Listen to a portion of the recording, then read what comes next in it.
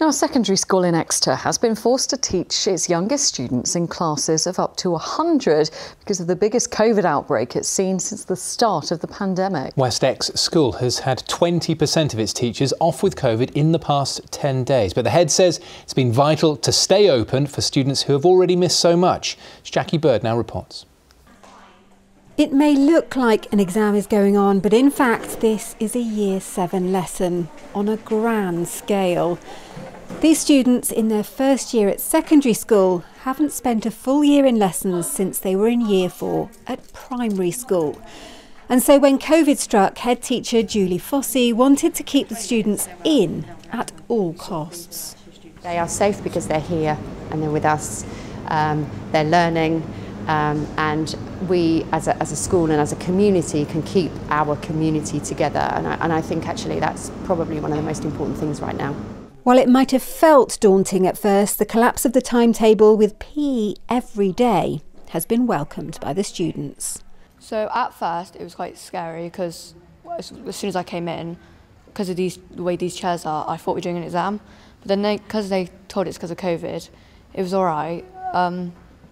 It's a lot easier because, well, when you put your hand up, they come straight away and they're always looking around.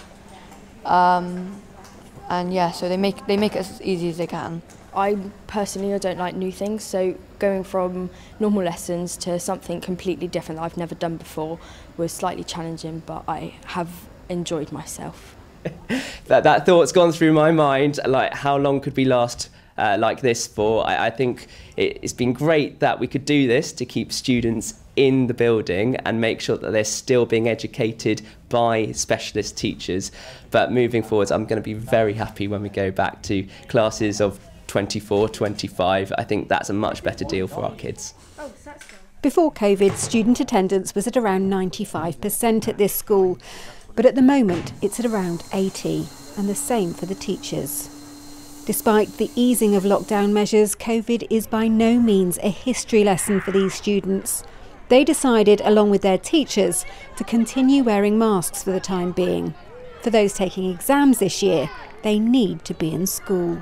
You can definitely tell when it's like coming up to exams, we do feel like there are like gaps in knowledge, and different people have different gaps because like been off for COVID or like various different reasons of why we'd have gaps. But the teachers you can tell they're trying to like fill those for the exams.